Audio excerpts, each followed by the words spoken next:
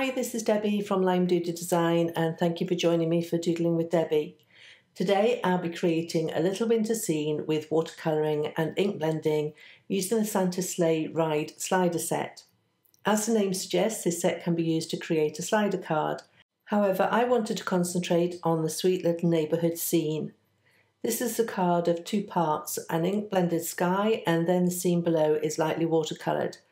To split the card in two, I stamped the houses scene in Nocturne ink on Fabriano Artistico Extra White Cold Press watercolour card. This took a few times to get a really good impression. And then I stamped it again on Samsa Stamp masking paper. I carefully fussy cut the mask, and one tip when doing this is to cut on or slightly into the black stamp lines. This way there is no extra mask covering the background and causing white highlights where you don't want them. Once the mask was fully trimmed out, I peeled off the backing paper and then carefully added it over the image on the watercolour card and pressed down firmly. Next I set up my work desk with a slick mat to aid with ink blending.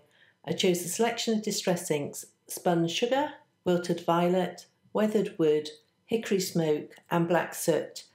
Later on I added Stormy Sky for a bluer hint. I started with the pinks and purples and gently blended them around the houses. Then working from the top of the card, I blended Weathered Wood, then Hickory Smoke, then Black Soot. Finally, for that hint of blue I mentioned, I added in Stormy Sky. As you can see, I speeded up this section of the video to super speed because ink blending on watercolour card does take a bit of time. The paper absorbs the ink more and the cold press texture takes some working over too. However, finally you do get a lovely deep rich ink blended sky. Here you can see the colours I used again. While I still had the mask covering the houses, I splattered with white gouache, then pressed the Stormy Sky pad to the mat and picked up some of the ink with a brush and splattered that too.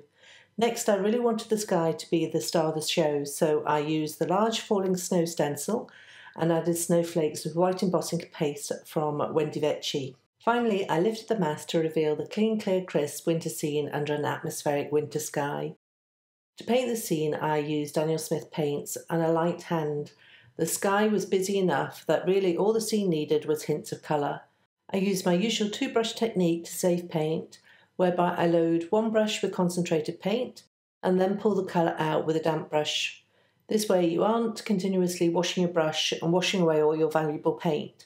I'd rather buy a quality paint and use it carefully to get the best value for my investment. I'm interested to see how everyone paints this scene. Will they go for bright, colourful houses or a more Nordic colour scheme as I did here? My aim was to have the rich, creamy tones on the houses with red tile roofs covered in snow, traditional red ornaments on the trees, and the light from the window shining out on this peaceful scene with just hints of shadows to shape the snowy mounds. I wanted a peaceful, calm scene so that you can almost hear the creak of the snow underfoot. There are some great sentiments in the Santa Sleigh Ride slider set, but I love the clean lines of Cassie Zilski's sentiments, and so I chose A Greeting from the Good Cheer set. I stamped it in Versamark ink on black card and white heat embossed, and then trimmed it down to a skinny sentiment. I trimmed the main panel and added foam adhesive to the back, and then added to an ivory card base. I added more foam adhesive to the back of the sentiment strip and added that under the little snowman. I debated adding accents such as sequins, glitter or even a smiley face to the snowman, but in the end I thought the card was busy enough. So that completes this little watercoloured winter scene. On the Samsa Stamp blog you'll find a coordinating blog post as well as details of the supplies I've used today. If you want to find me, I blog over at limedoodledesign.com. I want to thank you for joining me today, and I'll see you next time.